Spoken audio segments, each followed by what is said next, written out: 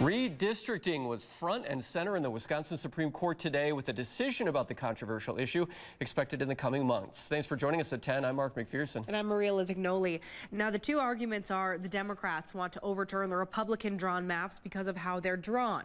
Republicans argue it's late to have these discussions heading into an election year. NBC 15's Cameron Kelly joins us now in the newsroom. And Cameron, this discussion surrounds non-connected territories they're calling islands. And you met someone who lives on one. Today I met someone who lives in the town of Burke. She's currently in the 79th district, but is fully surrounded by a completely different one. The redistricting will decide who her representative will be. Island is definitely the correct word.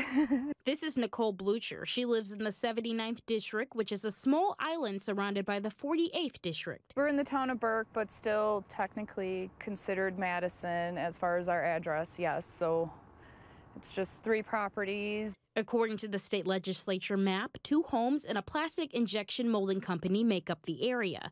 People in surrounding districts rallied at the state capitol for fair maps.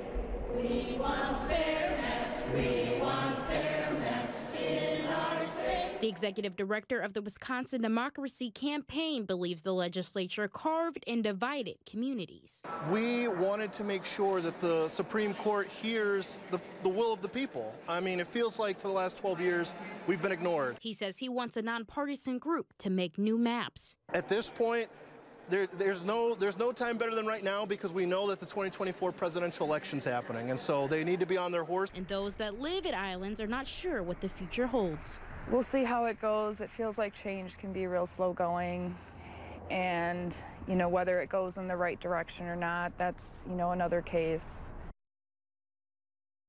And now this case is in the hands of the justices, and a decision is expected in December or January. Live in the newsroom, Cameron Kelly, NBC 15 News.